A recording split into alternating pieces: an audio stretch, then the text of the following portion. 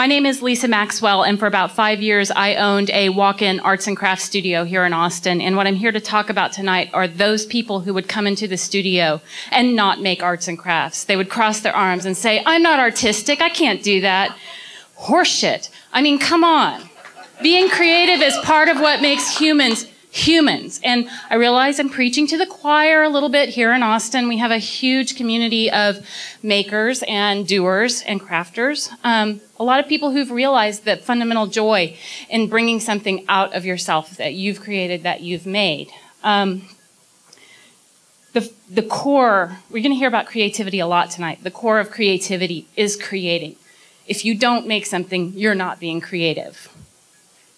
Art is universal. There may be 500 words for antelope in the world, but one picture will relay the same message. It precedes the written word.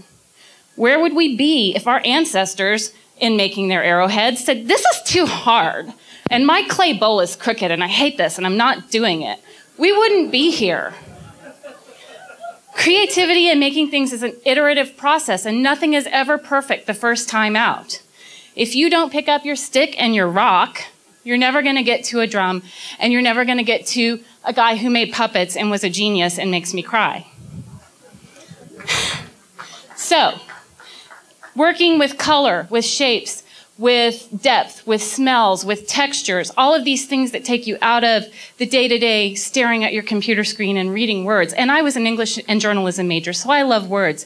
But these things benefit you in so many ways. And don't be scared. This is a painting by Michelangelo. And when they applied infrared scanning to it, they found errors and corrections. And it's Michelangelo. Nobody is perfect the first time out. This next slide is very similar. This is from craftfail.org. It's very similar to the first baby blanket I made. But, you know, I gave it away. It's fine. You wrap up a blanket like this around a baby, you can't tell it's crooked, and the baby's still warm. So, with that in mind, we are all going to do a craft. So get your paper out.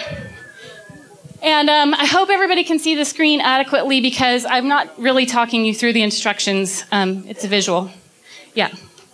I don't need it. Y'all need it. Okay. So just follow along on the instructions if you want. Mostly it's something you can see. Plain side up first. Orient it like a diamond. Do I need to sit down? What if I go down here? All right. So we've become really detached in the world today. I think we're a little bit lazy.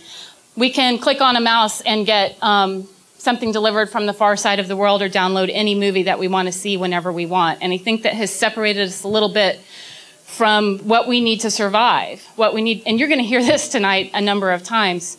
To survive as a people, we need to be able to take care of ourselves. And this is a very simple origami project, but it's not less valuable because it's simple. The first 3 steps of this are the first 3 steps of many more complicated projects. And it may seem relatively simple to you, but you do this with a kid and it's like magic to them. So my guide for you today, and this is a catch-up slide, so yeah. And really, if anybody gets behind, I'll help you later because I like to do that. So my message to you today is that buying a shirt and making a shirt are 2 different things. And yes, you end up with a shirt, but in one case, it's unique, it's different, it's like nothing else out there. Nothing wrong with buying shirts. I love Target, whatever, but it's an experience and it's not just a thing.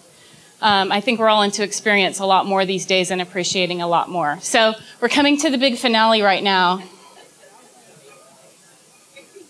My favorite bit's coming up right here. So assume swimming position. Yay, how are we doing? So, and the piece de resistance at the very, very end, which is to activate the tail. Yay, there you go. And I really appreciate you all doing this experiment with me. I had no idea how it would go. And thanks for your patience and for listening. And please go make something.